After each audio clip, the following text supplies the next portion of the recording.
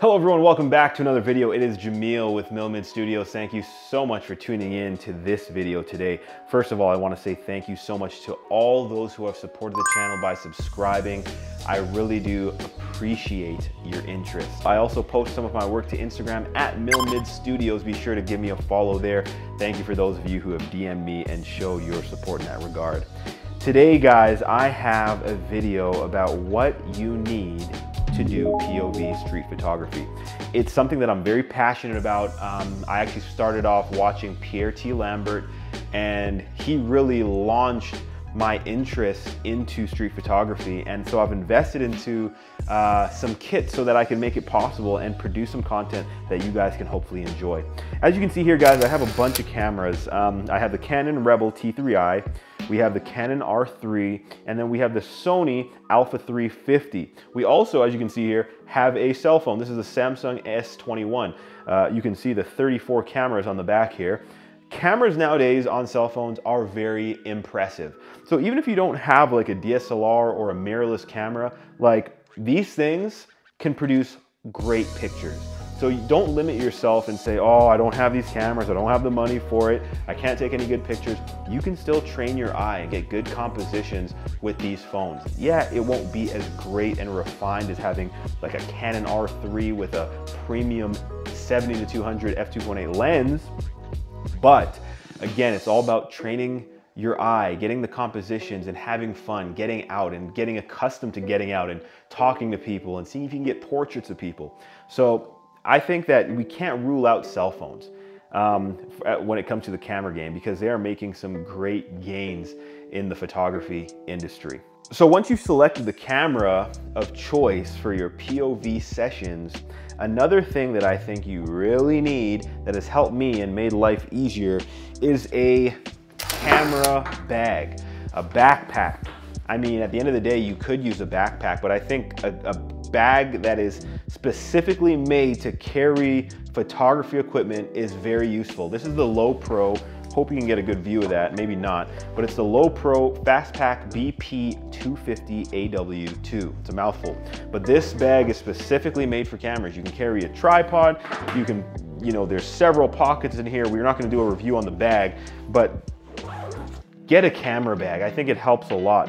This one, you can essentially, without opening the entire bag, there's this little pocket, this little canal here that you could just dump your camera in, just like that, and it's secure. So you can keep it out of the elements for one, and then, we're gonna go over a few other pieces of kit that, it'll be easier to just toss in your bag than lay it aside and potentially lose it. So I think a camera bag will, you will thank yourself for purchasing a good camera bag to carry your equipment around in. The next thing that I have on my list, guys, is a external wireless mic. In this case, I've decided to go with the Rode Wireless Go 2. Now, this mic has, really helped with the quality of audio on my channel.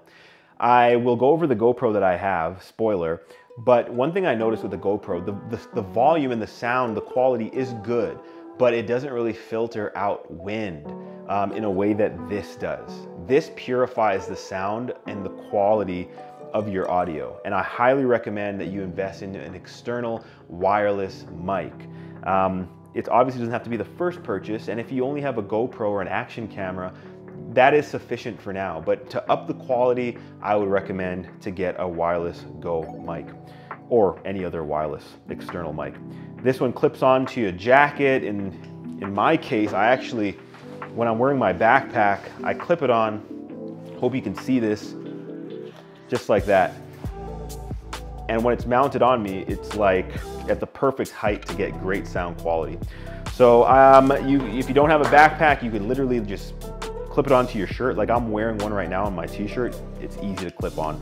So these are a great addition to any street photography kit. Finally, guys, we have not only the action camera that I've chosen, the GoPro Hero Black, the GoPro 10 Hero Black or the GoPro Hero 10 Black, who knows, there's too many words.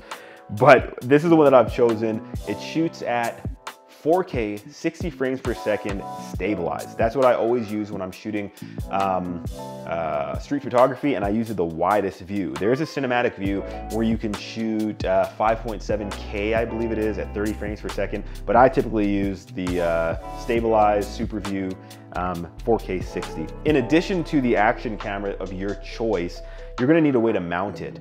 So there are mounts you can get for the GoPro or other action cameras that can mount to your backpack.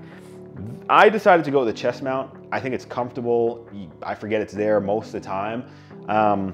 But this is the one that I've chosen to go with.